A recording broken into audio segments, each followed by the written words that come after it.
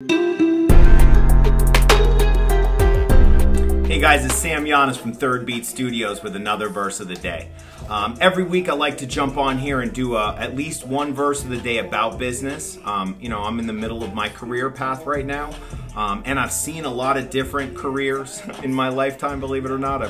I've had a lot of different jobs, and it's given me some good perspective so that whether or not you're the staff member or the boss, you understand both sides of the story and how important that they are working together. And when they're not working together, things go awry.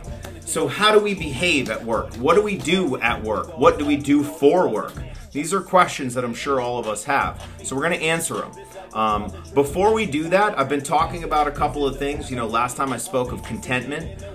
This is something that's really important too, which is fair play.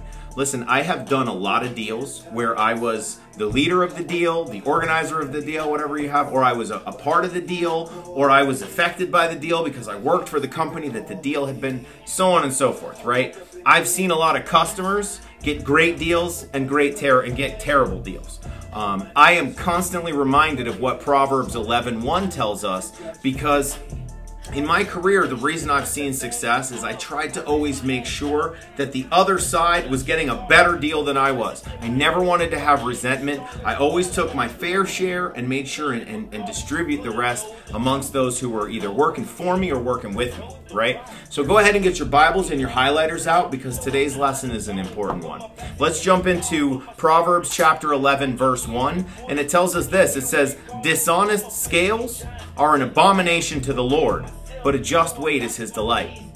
That's real simple, right? If your scale is dishonest, that is an abomination to the Lord. That is not a place you want to find yourself.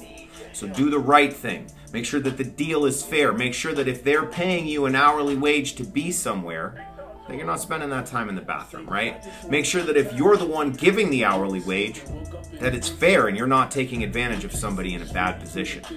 The government's not going to do it for us, guys. It's up to me and you. Let's do it together. I love you guys so much. I'm praying for you always. If you need prayer, reach out. Guys, like and share. Send this thing around the internet. And until next time, God bless. Hit the subscribe button and share it with the world.